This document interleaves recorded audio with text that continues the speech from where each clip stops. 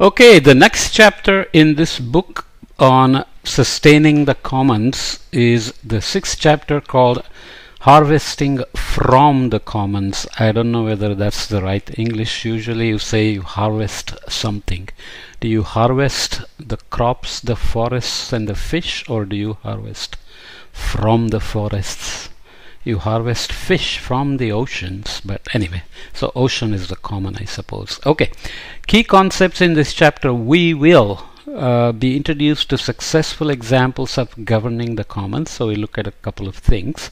Become aware of the importance of monitoring and enforcement, because often the idea of sustaining the commons or governing the commons or sustainably harvesting from the commons fails if there is no monitoring and enforcement. And who monitors and who enforces, and what is the role of the people who are the actors in the arena also matters in terms of trust, credibility, etc. Learn about paper parks, which is a concept where you define protected areas in the ocean, on land, but you see poaching going on of the fish, of the corals, of forests, timber, or whatever else, deforestation for palm oil and so on. They are called paper parks, so that even if they are on paper protected, in reality they are not, so they're just parks on paper, right? So harvesting from the commons, let's start with an example. Rotating fish spots, good example of how things were managed in Turkey. Alanya, an inshore fishery in Turkey, experienced overfishing in the early 1970s, and violence frequently erupted over competition for good fishing spots. So it was a Wild West free-for-all. In response, the fishers experimented with new institutional arrangements designed to enable them to recover the fish stock and solve problems related to excessive competition. So kind of a bottom-up solution. The institutions that the fishers developed are as follows. Each year in September, a list of eligible fishers is prepared, consisting of all licensed fishers in Alanya. All usable fishing locations are named and listed. The stock is such that fishing in one site will not directly reduce the available fish in adjacent sites.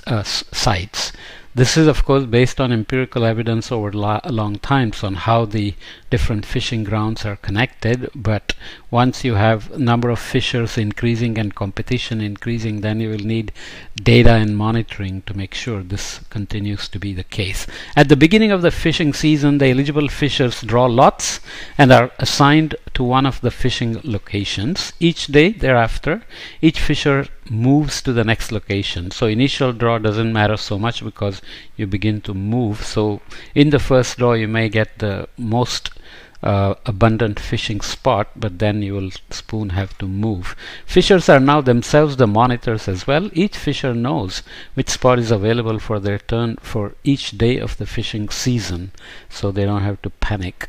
If a fisher wants to fish on a productive spot while it's not his turn, the fisher whose turn it is will defend their right to the good spot. So there are self-monitoring, self-policing, and norms and punishments self-designed. Hence, due to the self-monitoring of fishers, there is no incentive to cheat. Well, this is in theory. So what's the bigger story? Let's look at the introduction. In his 1968 essay Tragedy of the Commons, Garrett Hardin, I kept saying John Hardin somewhere, it should be Garrett Hardin, argued that people are trapped in an unsolvable problem because they are unable to self-organize equitable and sustainable institutional arrangements. As we have said, what he called the commons are actually not the commons in the strictest of real definitions of commons from their origin in the UK from a long time ago. As a result, he argued, outside intervention is required to overcome the overharvesting of what Hardin referred to as the commons, what should actually be called open access resource. Remember the pasture and the sheep's example he used. The pasture was an open source, so everybody could buy as many sheep as they wanted and keep grazing without having any consequences till everybody got too many sheep, and tragedy of the commons happened, of course. Although there are many examples of over-harvesting of the commons, this chapter will discuss success stories of self-governance of common pool resources. These success stories provide insights into which factors may increase the success of self-governance efforts.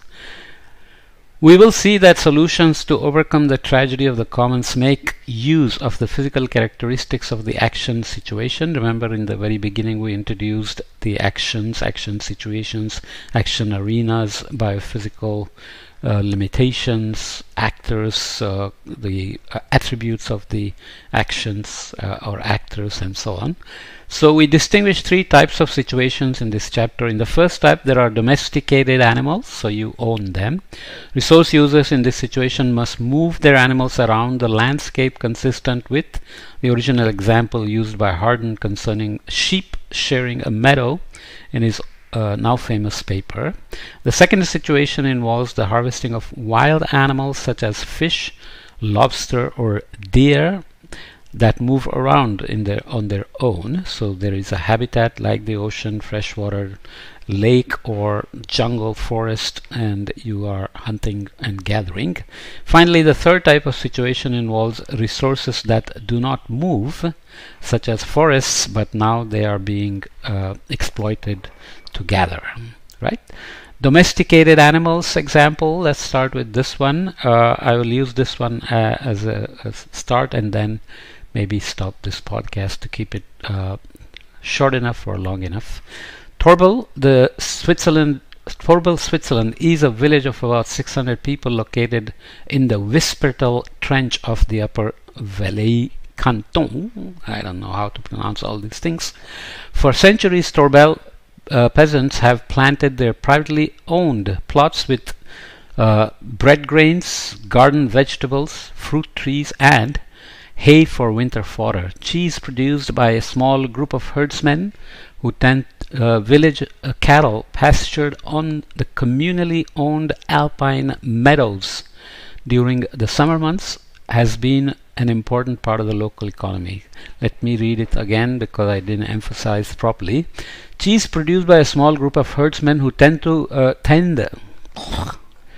I don't know why I do that. Cheese produced by a small group of herdsmen who tend village cattle pastured on the communally owned alpine meadows during the summer months has been an important part of the economy. Cheese produce has been an important part of the economy. The earliest known written legal documents are from 1224, okay, a millennium ago, and provide information regarding the types of land tenure and transfers that have occurred in the village and the rules used by villagers to regulate 5 types of communally owned properties. On February 1, 1483, Torbel residents signed articles formally establishing an association to improve the regulation of the use of the Alp, the forests, and wastelands. The law specifically forbade a foreigner, fremda is the word, who bought or otherwise occupied land in Torbel from acquiring any right in the communal Alp common lands or grazing places or permission to fell timber. Ownership of a piece of land did not automatically confer any communal right. This has got a complicated word here. I'll not try it. The inhabitants currently possessing land and water rights reserve the power to decide whether an outsider should be admitted to community membership. This kind of situation still plays out. Many countries, including India, have very specific rules about who can buy agricultural land. For example, you can buy an apartment, you can buy land, build a house, etc., but buying an agricultural land becomes quite complicated because you have to have a history of farming in your family. You should be a native, this and that and the other things, right?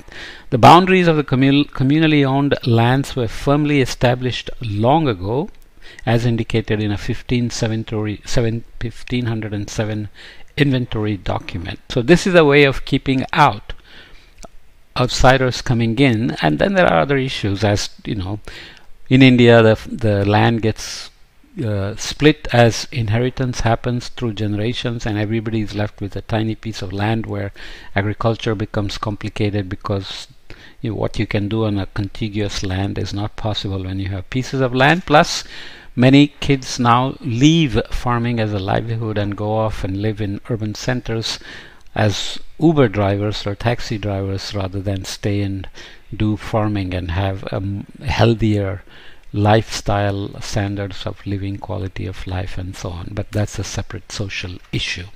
So here is a cow in Torbal. It's got a big bell there, big belt. Private rights to land are well developed in Torbal and other Swiss villages. Most of the meadows, gardens, grain fields, and vineyards are owned by various individuals, and complex condominium type agreements are devised for the functional ownership among siblings and other relatives of barns, granaries, and multi-story housing units. So this is what I mentioned about India and the splitting of land with generations. So they have made mindful rules to deal with that. The inheritance systems in Torbal ensures that all legitimate offspring share equally in the division of the private holdings of their parents, and consequently equal rights in access to the commons. But family property is not divided until surviving siblings are relatively mature. I don't know the consequences of splitting these lands in Sweden. Prior to a period of population growth in the 19th century and hence severe population pressure on the limited land, the level of resources use was held in check by various population control measures such as late marriages, high rates of celibacy, long birth spacing, and considerable emigration. Imagine that. Many centuries ago, in the 19th century already, well, not many centuries ago, but more than a century ago, they were already dealing with population control issues to manage shared resources, the commons, and overall farming, gardening, grain fields, vineyards, etc. The Swiss villagers have experienced the advantages and disadvantages of both private and communal tenure systems for at least 5 centuries, and they continue to use the communal tenure system. Although the yields are low, the land in Torbal has maintained its productivity for many centuries, so that's important in this context of sharing. Netting, the author associates 5 attributes to land use patterns with the differences between communal and individual land tenure. So is it better if land is shared, split during inheritance, but then it's still shared as a communal rather than individual land tenure? He argues that communal forms of land tenure are better suited to the problems that appropriators face when the value of production per unit of land is low, so you aggregate and the sum is greater than the parts. The frequency of dependability of use or yield is low again. The possibility of improvement or intensification of sustained yield, intensified yield per hectare is low. A large territory is needed for effective use, so that, as I said before, individual small holdings can make a problem in terms of, let's say, using a tractor to mow together, grow a crop together on a larger land, economy of scale in terms of irrigation, fertilizer use, etc., harvesting as well. Okay, so a large territory is needed for effective use, and finally relatively large groups are required for capital intensive activities. So instead of each one doing the sowing, planting and harvesting on small piece of land, can communal labor work together and make the yield higher for everybody? Okay. Of course, it's not always that the grazing or the exploitation of the land is in a fixed space and commons are shared. You have nomadic grazers like the Gaddi shepherds with their flock in Himachal Pradesh, but this is common across India, also in many other countries. The Bedouins, for example, I think, please check on that, they are nomads and they go around with their camels and other livestock. So these are not landholders, they go take their sheep and graze them on other people's lands, and there are mutual understandings of why owners of land would allow the sheep to be grazed in a certain season. It's like a tractor, natural lawnmower, for example, right? Snow and frost in the high ranges and heavy rain and heat in the low make it impossible to carry sheep farming on a tolerably large scale with success in any part of the country. The only way is to change ground with seasons, spending the winter in the forest in the low hills, retreating in the spring before the heat up the slides of the sides of the snowy range, and crossing and going behind it to avoid heavy rains in the summer. So this is how this culture has evolved over many centuries, and they don't own many things because they're constantly moving from place to place. Is that more sustainable? Is that more in harmony with the nature and the way it's exploited versus stationary land holdings and grazing? We've talked about how to manage cropping in one season and grazing in the other season, cropping during one season with ownership, grazing with common land, and so on and so forth. But many issues have since evolved in terms of allowing the Gaddis to use land for grazing, etc., with population growth and other factors like cash crops, multiple crop rotations with irrigation, and so on. These cultures begin to clash with modern agriculture. Then their access to grazing land becomes more and more complicated, and the government didn't recognize them as having a right to graze their sheep on other people's land. So all kinds of other socioeconomic issues, cultural issues begin to evolve. So there you have to be careful about how the sharing and grazing and landowners, etc., is done through the seasons, and how everybody can still manage the commons and own the lands for multiple actors, multiple users, and so on. Okay, so let me leave this podcast here, and we'll come back and look at the next example of exploiting wild animals where the stock moves and you are basically exploiting fisheries, which it's not like you put seeds and grow fish. Fish have to be maintained in a different way, where the exploitation is such that the harvest doesn't keep declining. So we'll look at that example when we come back. Same for deer or other things. Okay.